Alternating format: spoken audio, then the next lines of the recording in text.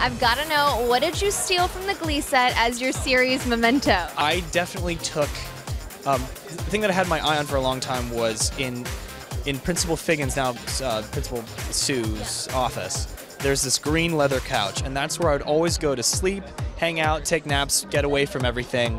A lot of great times in there. That's where all the boys would hang out. Me, Mark, Corey, Cord, we would all hang in there. So I got a lot of fun memories with that couch. Everyone keeps asking us that. No one stole anything. We got permission. We wrote emails and wrote everything that we wanted, but I made sure I have a plethora of knee-highs and penny loafers at home now that I will have with me for the rest of my life.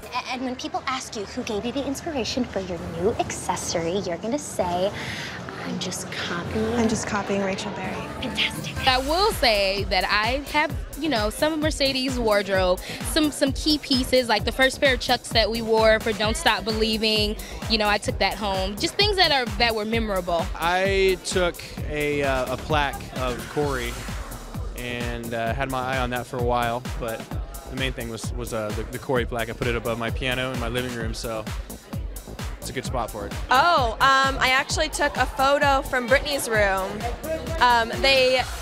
It was a rental, and so they actually remade it for me and sent it home. I sent an email requesting 3 tracksuits.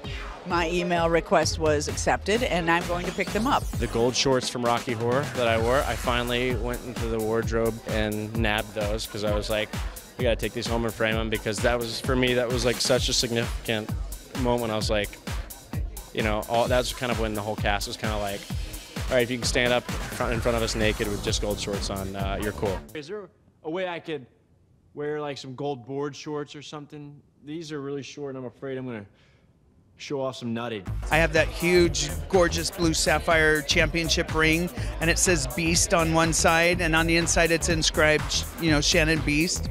It's like, that was my favorite thing from day one, other than my tube socks. And of course I took my Warbler blazer. Yeah, and they've made several copies. I was very specific about getting the one that I wore in the first episode, my first day with, Teenage Dreams. I'ma get your heart racing in my skin tight jeans, be your teenage dream tonight.